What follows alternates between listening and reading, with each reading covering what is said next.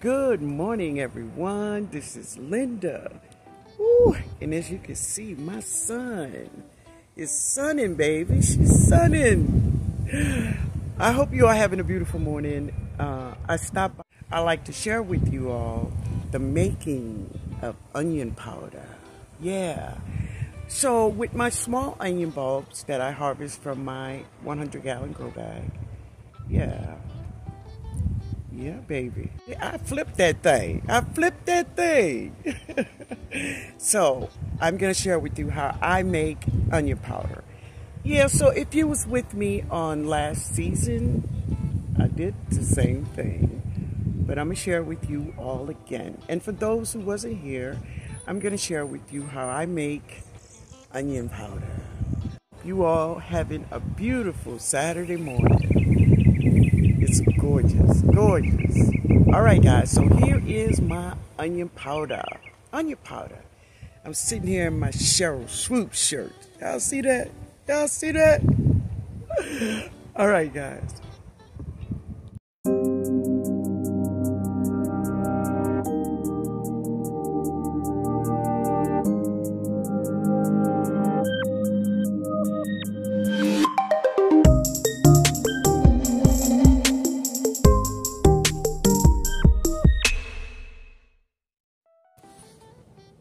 All right, everyone, so these are my onions.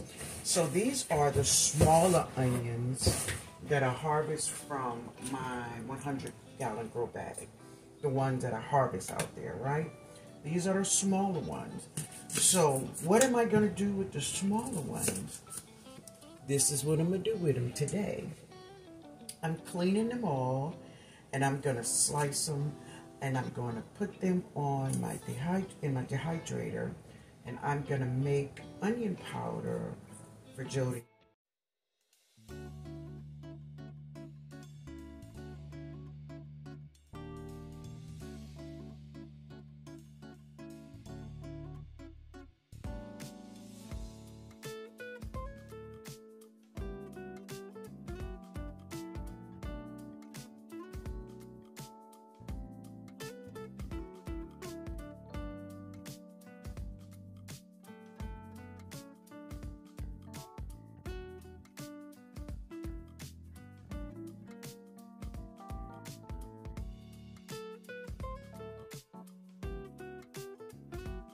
Cut them in half first. Just cut them in half.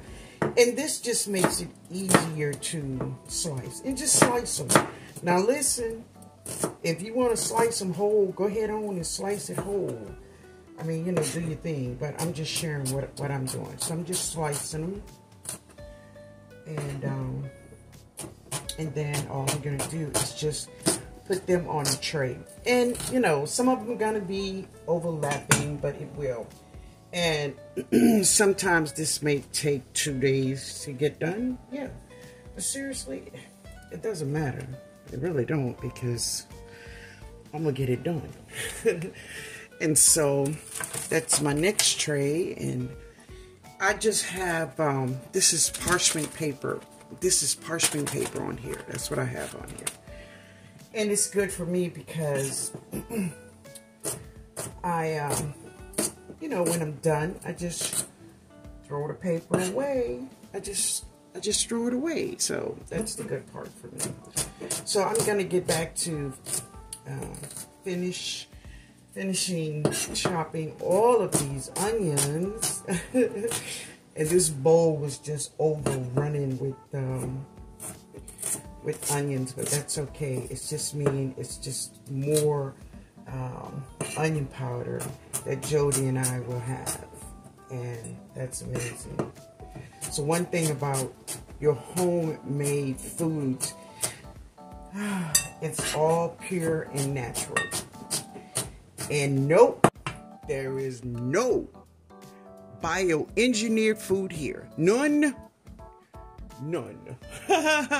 I'll be back, y'all. This is all 9 of my trays. They are all filled.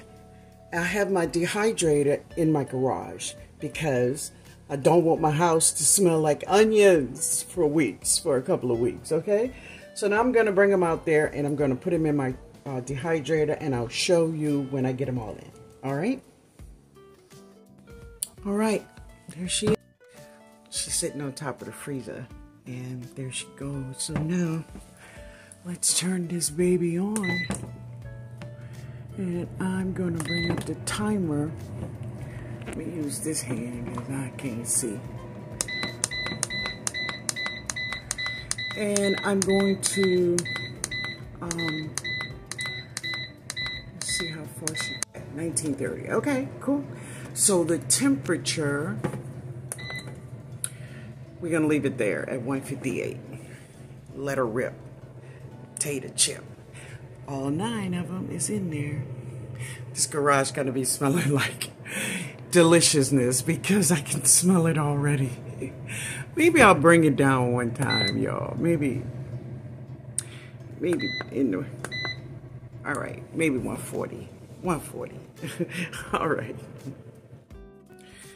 So this is, what I didn't know is my son turned the dehydrator off because I had to leave the house. So, yeah. Just by looking, I can tell. Now, it is crispy, but I want them all the way. Crispy. Now, they are crispy, but I still feel some moisture in a couple of trays. So, yeah, that's crispy. That's real crispy. So let's see. So one of the things I really love about my dehydrator, this is the kind of dehydrator I have. One thing I love about it is that the motor, the fan, is in the back of the dehydrator, right? And what that means, it blows air on all the trays equally, so I don't have to rotate my trays. No. So now, see this one here, I still feel moisture in here. It's not breaking, it's bending. And I don't want to bend, baby. I want to break. Right?